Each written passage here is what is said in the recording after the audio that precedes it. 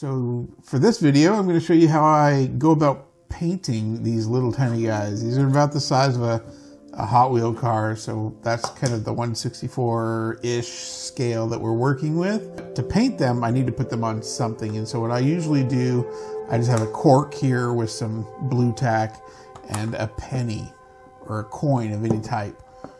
And what I do is I just glue the guy onto the coin. And so I just kind of add this guy to the cork. The primer that I use is an automotive primer. It's a 2-in-1 filler sandable primer. So it's a filler sander. I've noticed that this stuff is a little bit thinner than some primers. And it goes on really well, and it also helps hide some of the blemishes. Like if you do have any sort of striation lines on some of the prints that you got, this filler sandable primer will hide some of that stuff at times as well. So bear with me. I'm going to go outside and give this guy a prime, and then we'll get the paints out. And I'll go over the brushes that I use to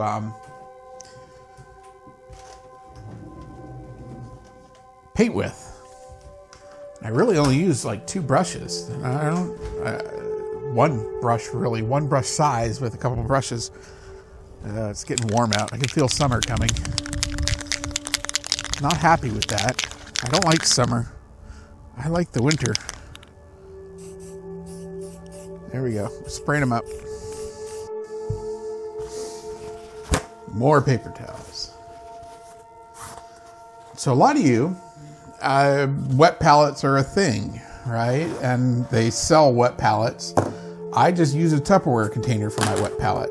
If you don't know what a wet palette does, wet palettes help keep your paint wet. That's about what they do. In the climate that I'm in, California, you need it because it gets hotter than hell. Like living in California is hell enough alone, but where I'm at, it gets freaking hotter than hell. So I use a paper towel in the bottom of a Tupperware container. And again, you can buy your own wet palette if you want, but the way I see it, I'd rather spend my money on paints and paint brushes rather than having to buy another wet palette. And there's a benefit to these high sides. I kind of like the high sides. Paper towel, Tupperware, parchment paper, baking paper, just stuff you bake on. Just throw a little piece of parchment paper on there. I like to keep the parchment paper small. I find that a small piece of parchment paper to put the paint on forces me to not load the palette with paint. I just keep like a little dab of paint on there because I only got a little area to put it in.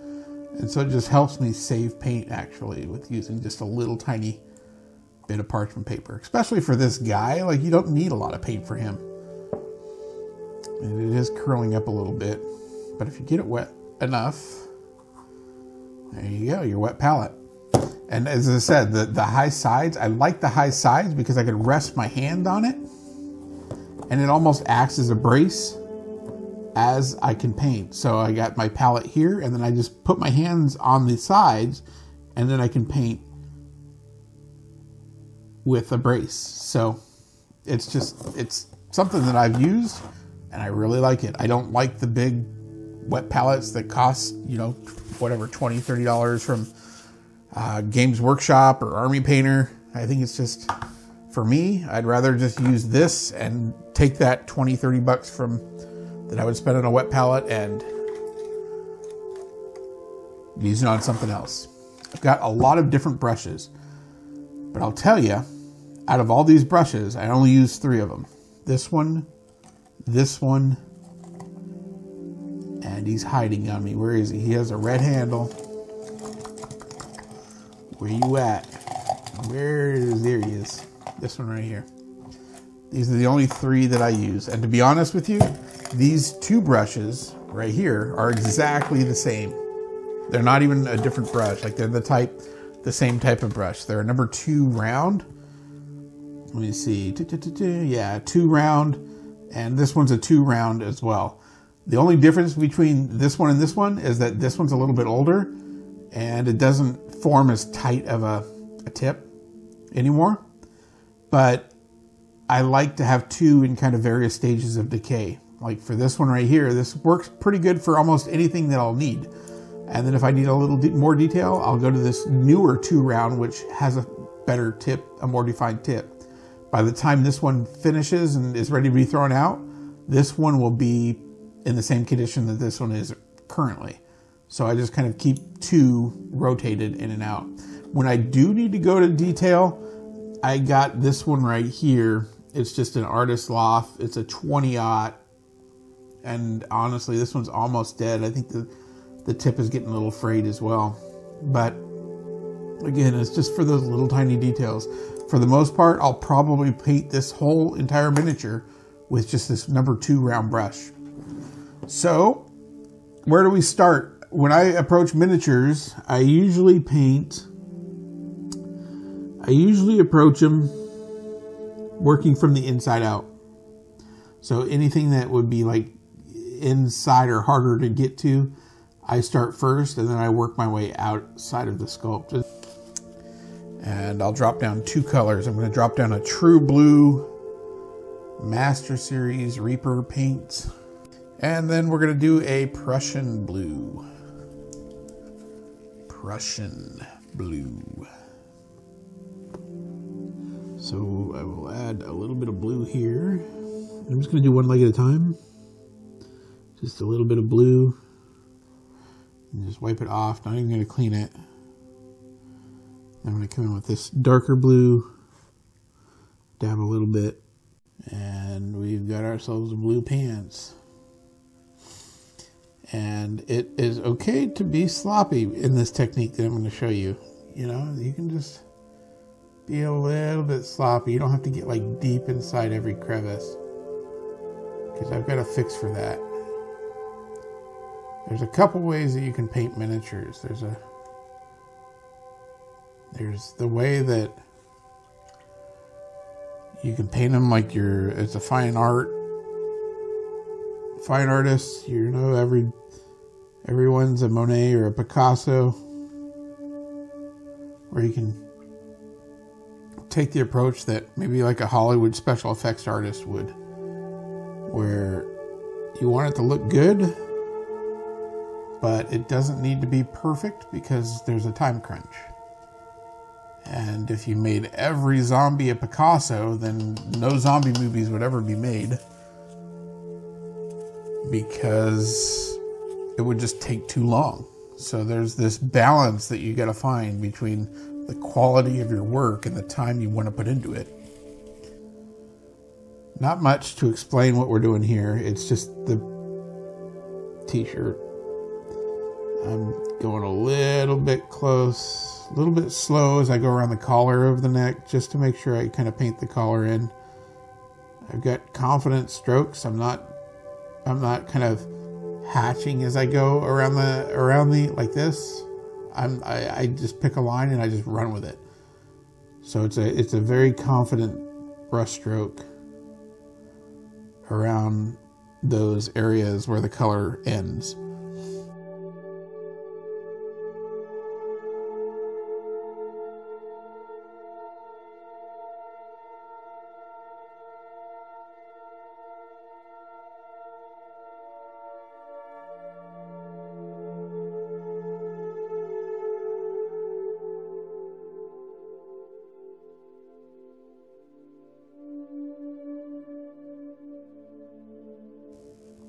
See a little bit of blue that might have came off, so I'm just going to add a little touch up on that back of there, a little touch up there, and I think we're good. And so the next, oh no, I got another place I need to touch up.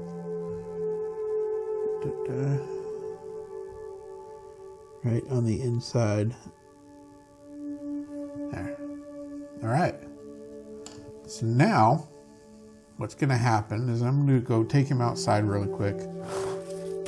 That's all of the actual painting we're going to do. It's just getting the flat colors down. Now I'm gonna do my first round of spray. Any sort of varnish that you have. I like a matte varnish. Just gonna run out here and do a quick round of matte varnish on them. The reason for that is my next step is an enamel wash. Sometimes the enamels don't work well with the acrylics. They don't mix well. And so I found that if you add a little bit of varnish over the first coat, it helps to protect your base coat as you're working with the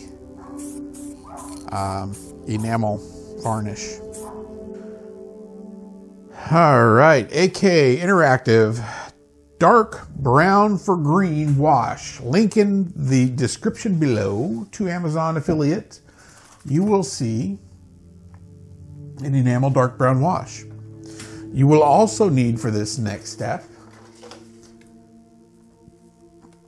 turpenoid or odorless turpentine, turpenoid, any sort of cleaner that's meant for oil paints.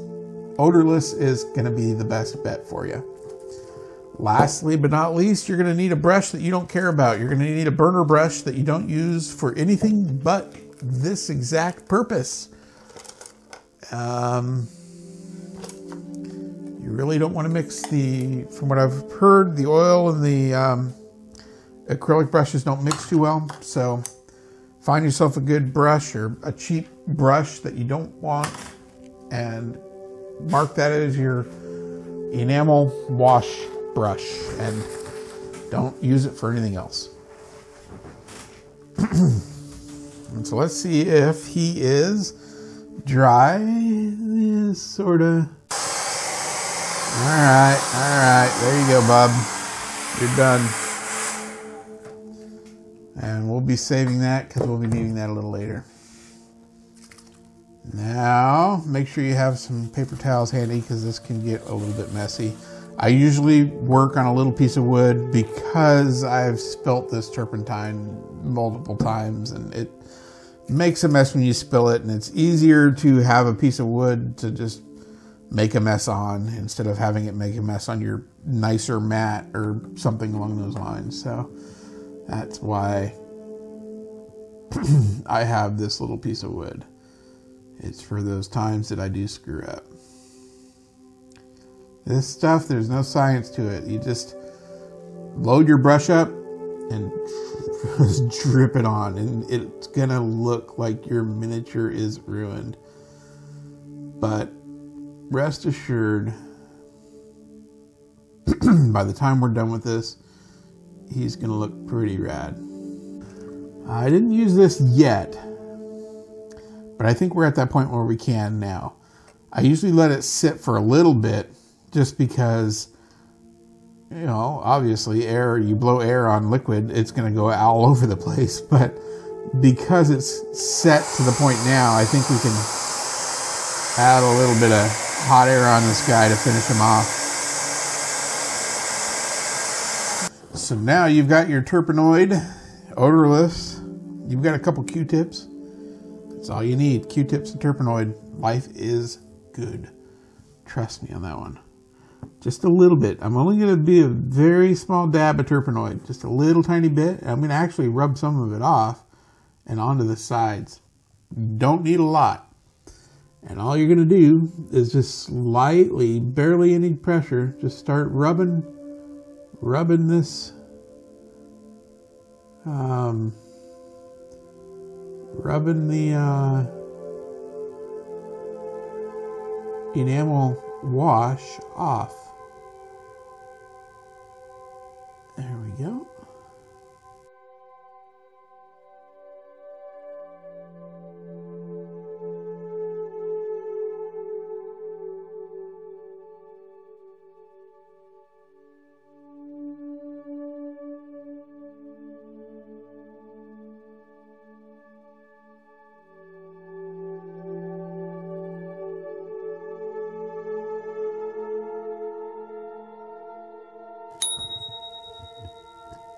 And then one last pass. And there they are. He is, for the most part, going to be done. I'm going to have to do a varnish on him. So I'm going to do a varnish